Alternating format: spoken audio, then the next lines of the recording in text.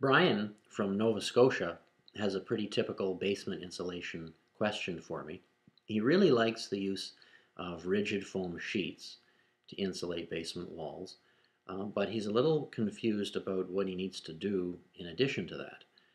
Technically speaking, foam should must not be left exposed in a finished installation, and the reason is because it's somewhat flammable.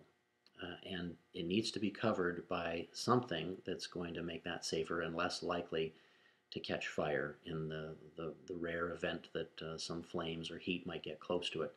So he's a little confused about what to do. Um, Typically, the way to go about this is to simply install drywall on top of that foam, just directly against it. You can fasten the drywall to the underlying wall right through the foam with no studs. There's ways to do that. Um, One other option, and it's actually much simpler and more flexible, is to use an insulation panel that's specifically meant for basement applications.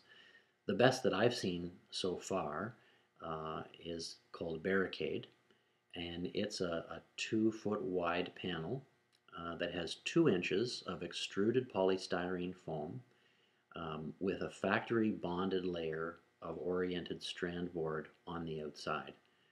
This is a wood-based product, but it is sufficient to protect that foam for building code purposes. So these panels go up, they're usually installed vertically. Because the OSB sheets are everywhere, you can drive anchoring screws wherever you want, right through the foam into pre-drilled holes into the underlying concrete.